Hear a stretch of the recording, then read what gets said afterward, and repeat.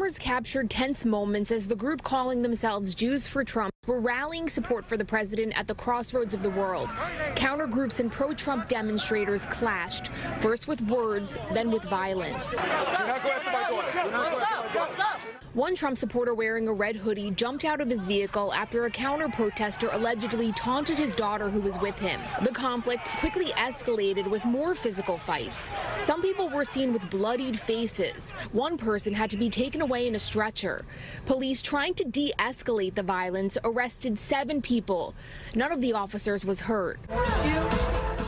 Earlier in the day, the Jews for Trump caravan started peacefully. Cars and trucks flanked with Trump 2020 signs winded their way through Brooklyn, then traveled to Manhattan. Police are now investigating several incidents of rocks being thrown at the caravan, including this one on Prospect Expressway, where people were captured on camera launching rocks from an overpass. People in Midtown were also seen whipping rocks and exit a car carrying Trump attorney and former New York City Mayor Rudy Giuliani. Police say 5 men and 2 women were arrested here for various charges ranging from assault to disorderly conduct and harassment.